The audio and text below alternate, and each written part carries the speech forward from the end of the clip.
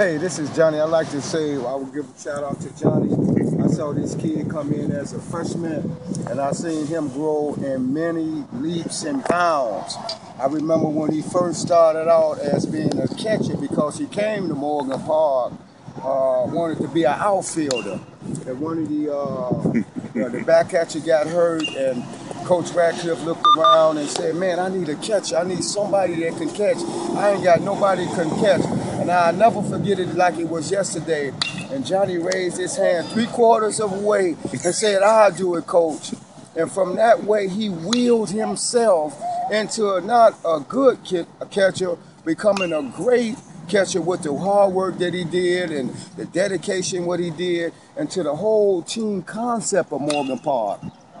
I saw these guys out here not missing practice, coming in day after day, doing their work and staying focused.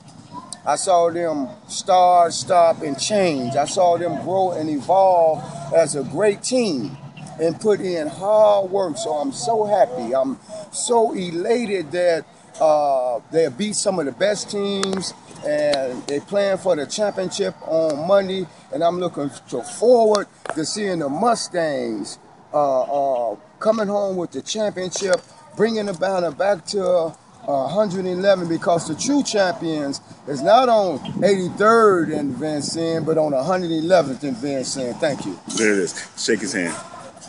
Congratulations, sir. Woo!